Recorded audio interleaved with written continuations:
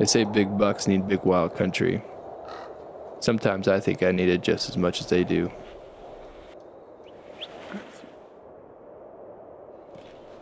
We're trying to make a sneak on this deer that we spotted from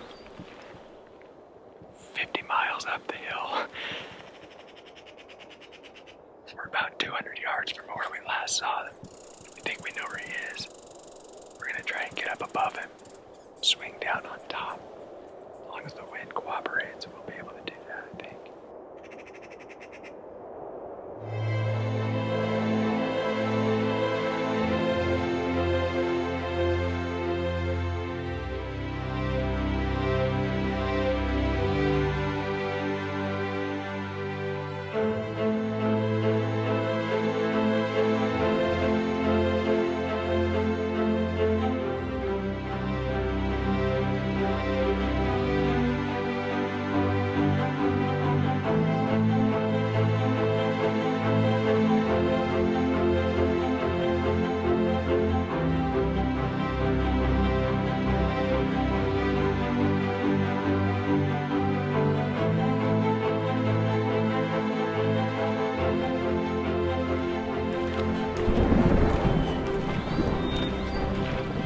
This year, my brother Curtis and I set a goal for ourselves of finding remote, high country habitat where big mule deer bucks lead solitary and undisturbed lives.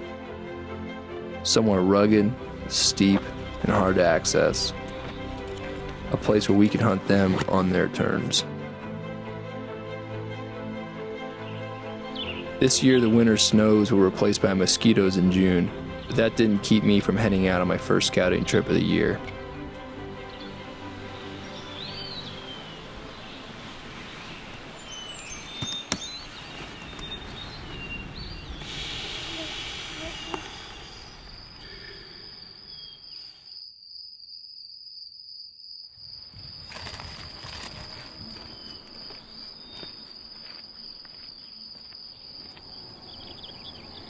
Guys are moving fast.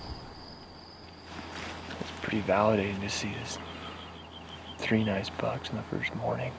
Kind of validates all the time I've spent maps and Google Earth and research.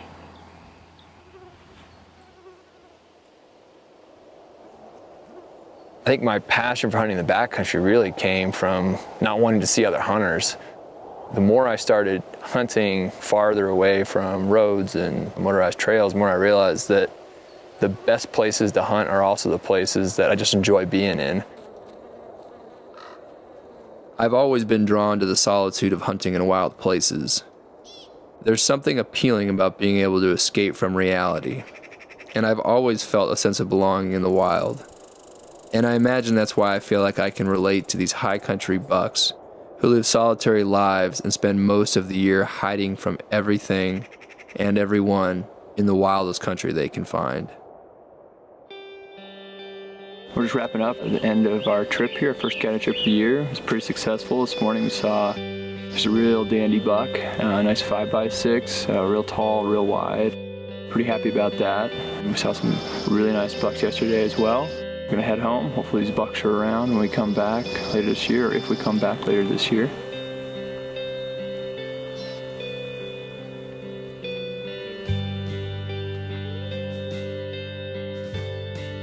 It's not an exaggeration to say Curtis and I talk 5 days a week, and predictably, it's usually a conversation about hunting.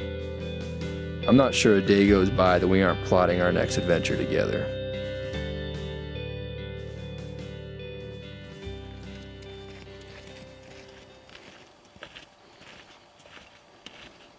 Curtis and I were finally able to sync our schedules up to check out a new place neither of us had been to, but that had all the ingredients for big buck habitat.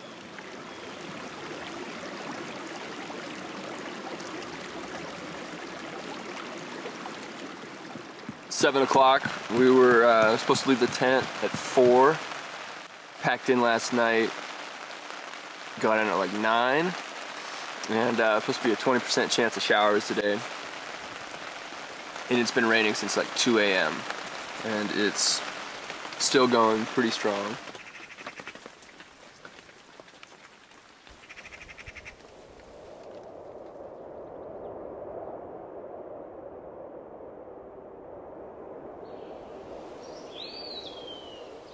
In this place especially, you feel like nobody comes in here. I mean, we haven't seen a single boot track, old, new. We haven't seen a single horse track. Nothing. And we haven't seen any sign that A lot of people come in here.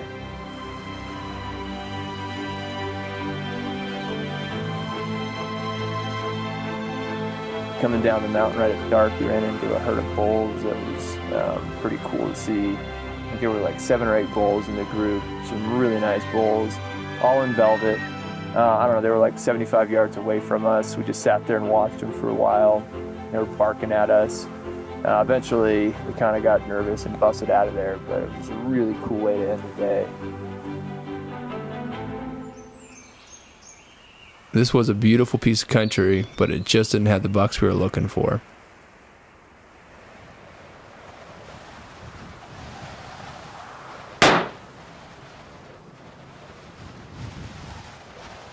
Curtis and I have been hunting, fishing, and getting into trouble together since we could walk. I think it's a miracle we survive sometimes, and now later in life we're still going on adventures together, and I don't see that changing anytime soon.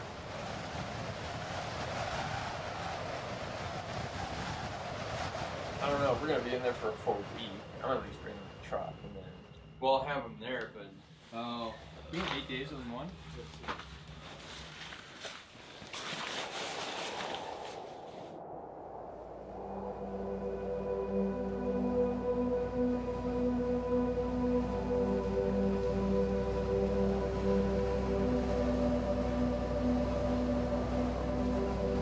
In spite of our obsessive preparation, my insecurities always threaten to get the better of me. No matter how much scouting and work we put in, self-doubt still creeps in.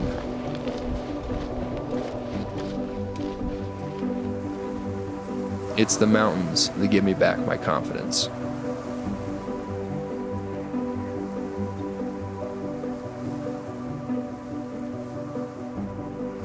Okay, it's opening day. It's October 10th. Just before first light here, we hiked up about an hour and a half or something from camp this morning. Got up early. A little chilly, a little windy, but I'm pretty excited about opening day. It's a beautiful day, a nice, gorgeous, cloudless sunrise happening right now. So I'm just gonna hang tight up here on this peak we're on, do some glass on it, and see what we see.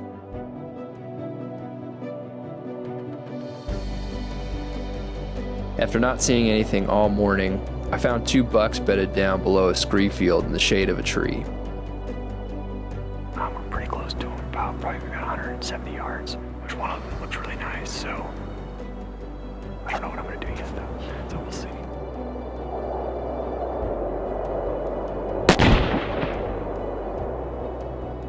And just like that, the moment I had visualized for months finally came to fruition. It was a bittersweet moment realizing my hunt was over. While I was notching my tag, a few ridges away, Curtis had found the kind of buck most hunters dream about.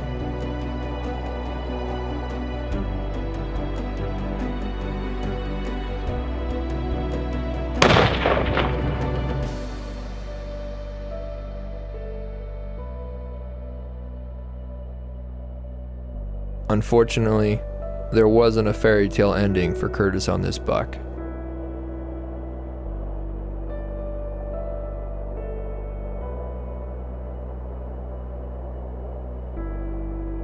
Had a pretty good day.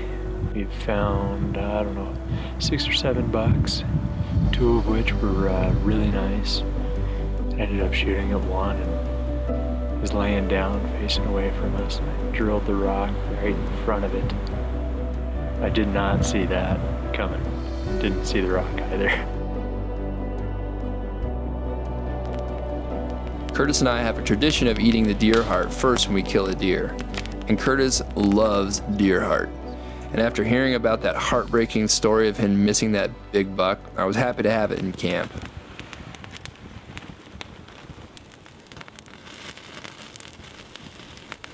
Yeah, that's good. Is it?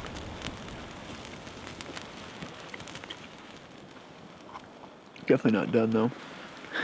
It's totally done. No.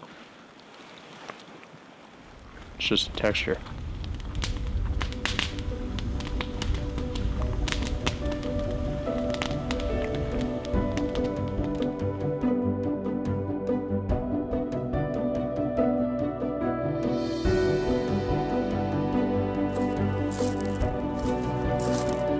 The only reason that we're able to do this kind of hunt is because we have massive amounts of wild public land. We can just walk on a public land like we are now, and we can go hunting. We have lots of options. And that's what makes Idaho and much of the West so unique, is that you can hunt big wild country at no expense.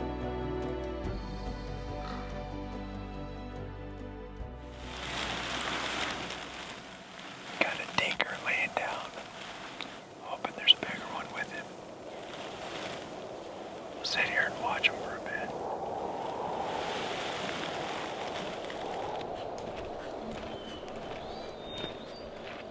Sometimes you think they're always going to be in this one drainage, this one basin, and then all of a sudden they're not. You always think they're going to be on that ridge, or there's always going to be a deer there, and then they're not. Sometimes there are, and you're right, and you feel like you know everything, and then you come back the next day, like the last couple days we've hunted, we haven't seen deer in 2 days. And you realize that, we don't know anything about these animals or what drives them. We know a little bit, but every time you think you know it all, they teach you a pretty humbling lesson, which is that, we are not mule deer, nor do we understand how they operate fully. There's a certain amount of suffering involved in hunting in the backcountry, and the masochist in me enjoys the pain, partly because it makes success so much more rewarding, and partly because it helps me stay humble. It's evening of day 4. We're out in a totally different area earlier today, glassing, didn't see anything all day, a little frustrating, and put on a lot of miles. It seems like the mountains here are either straight up or straight down. So we came back to camp, got a little more water, came out to a new spot we haven't been to before for the evening, and A lot of the same. a lot of the same, not seeing much today. So, I don't know what we're gonna do. We're cold. I'm tired. There's a bond between brothers that's hard to describe. I'm fortunate to be able to share a passion like this with one of the people I'm closest to. I'd say it worked out really well. And the homework we put in and the time we put in, everything's paid off. It's just on my end, I haven't connected. You wish you would have shot one of those smaller bucks now? Nope. See, Curtis would rather eat his tag than eat a 2-point. I know I can outsmart a smaller buck, and I know I can do that way closer to the truck, too. After 7 days of hunting and passing on several smaller bucks, Curtis and I spotted a buck on the sunny side of a rocky canyon. We're gonna try and get up above him, swing down on top. As long as the wind cooperates, we'll be able to do that, I think. We'll know in a little bit if that was the right play or not. The success of a hunt often comes down to a few important moments and choices. Curtis wasn't aware of it yet, but this would be his final opportunity. Once we got down in where that deer was, we couldn't find him. He wasn't where we left him. Walking out of the mountains this year was bittersweet. I could feel Curtis's disappointment. Curtis never did find that big buck of his again.